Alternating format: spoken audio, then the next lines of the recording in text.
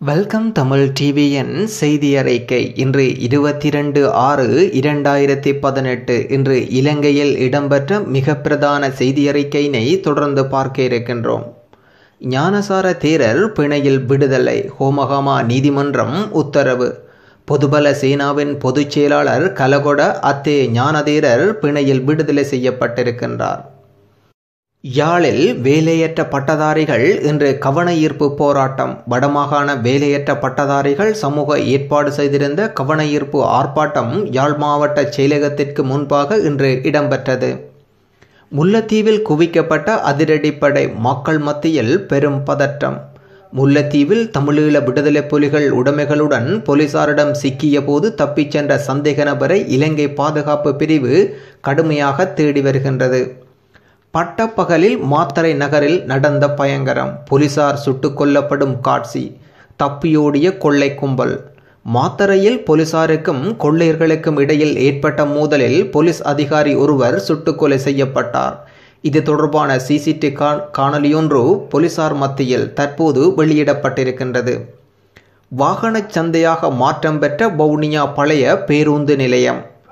வவுனியா பழைய பேருந்து நிலையத்தில் நேற்று முதல் வாகனங்கள் லீசிங் நடவடிக்கைகளுக்கு அனுமதிக்கப்பட்டுள்ளது. இது குறித்து பலரும் கருத்துக்கள் தெரிவித்தனர். பகிடிவதை தாங்க முடியாமல் மொட்டையடித்த 25 மாணவர்கள். யாழ் பல்கலைக்கழக வவுனியா வளாகத்தில் சிரேஷ்ட மாணவர்கள் அடாவடி. வவுனியாவில் அமைந்துள்ள யாழ் பல்கலைக்கழகத்தைச் சேர்ந்த மாணவர்கள் 25 பேர் சிரேஷ்ட மாணவர்களின் பகிடிவதை கொடுமை காரணமாக மொட்டையடித்து கொண்டனர். பட்டப்பகலில் வீட்டில் தனித்திருந்த பெண்ணை மடக்கி தங்கச்சங்கலி பறைப்பு. யாழ் உரும்பிராயில் பயங்கரம். வீட்டில் இருந்தவர்கள் அனைவரும் வேலைக்கு சென்றிருந்த சமயம் வீடொன்றுக்குள் புகுந்த திருடர்கள் அங்கு தனித்திருந்த பெண்ணை மடக்கி அவர் அணிந்திருந்த 2.5 பவுன் பெறுமதியான தங்கச்சங்கிலியை பறித்து சென்றுள்ளனர். நந்தி கடலும் பறிபோகின்றது. 5000 மீனவ குடும்பங்களின் நிலை என்ன? முல்லைத்தீவு மாவட்டத்தின் நந்திக்கடல் நீரேரி பகுதியை வன ஜீவராசிகள் திணைக்களத்தின் கீழ் உள்ளடங்குவதற்குரிய அரசிதழ் அறிவிப்பு வெளியாகி உள்ளதாக தெரிய வருகின்றது. சட்டவிரோதமாக கடல் அட்டையில் ஈடுபட்ட 3 படகுகள் மடக்கி பிடிப்பு. வடமராட்சி கிழக்கில் சம்பவம். மாதுமை அம்மை சகிதம் கிழக்கு கடலோரம் வீட்டிருந்து அருள் பாலிக்கும் திருக்கோணேஸ்வரம்.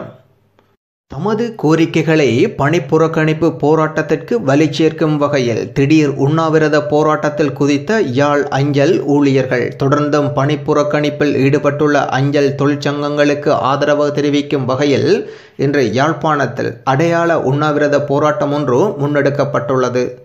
பாலத்தின் கீழ் சென்று இறுகிக்கொண்ட பார ஊர்தி. யாழ் நகரில் பரபரப்பு. யாழ்ப்பாணம் நவீன சந்தை கட்டடத் தொகுதிகளை இணைக்கும் பாலத்தின் கீழ் பார ஊர்தி ஒன்று சிக்கிக் கொண்டது. இந்த சம்பவம் நேற்று இரவு 7 மணியளவில் இடம்பெற்றது. பட்டதாரிகளுக்கு வேலைவாய்ப்பு வயதெல்லை அதிகரிக்குமாறு கோரிக்கை.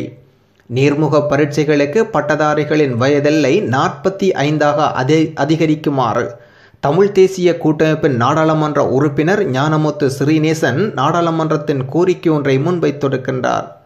புலிகளுடன் தொடர்புடைய 14 பேருக்கு இலங்கைக்குள் நுழைய தடை, வர்த்தகமானி வெளியிட்டது பாதுகாப்பு அமைச்சு. தமிழீழ விடுதலை புலிகள் அமைப்புடன் தொடர்புடையவர்கள் என்ற குற்றச்சாட்டில் புலம்பெயர் நாடுகளில் வசிக்கும் 14 பேருக்கு இலங்கைக்குள் நுழைய தடை விதிக்கப்பட்டிருக்கின்றது. மீண்டும் சர்வதிகாரம், தலை தூக்கும் இடமில்லை மைத்திரி. 2015 தோற்கடிக்கப்பட்ட சர்வதிகார போக்கு நாட்டில் மீண்டும் தலையெடுக்க முடியாது எனவும் அதற்கு இடமளிக்கப் போவதில்லை எனவும் தெரிவிக்கின்றார் ஜனாதிபதி மைத்திரிபால சிறிசேனா. அமைச்சர் பதவியை ஏற்குமாறு சம்பந்தனுக்கு மனோ கணேசன் அழைப்பு.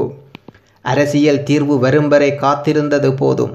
எதிர்க்கட்சி தலைவர் பதவியை கைவிட்டு அரசாங்கத்தில் இணைந்து அமைச்சு பதவியை ஏற்று வடக்கு கிழக்கில் வாழும் தமிழ் மக்களுக்கு அபிவிருத்தியை பெற்றுக் கொடுங்கள் என்று தேசிய ஒருமைப்பாடு நல்லிணக்க அரசகர்ம மொழிகள் அமைச்சருமான முற்போக்கு கூட்டணியின் தலைவருமான மனோ கணேசன் தெரிவித்திருக்கின்றார்.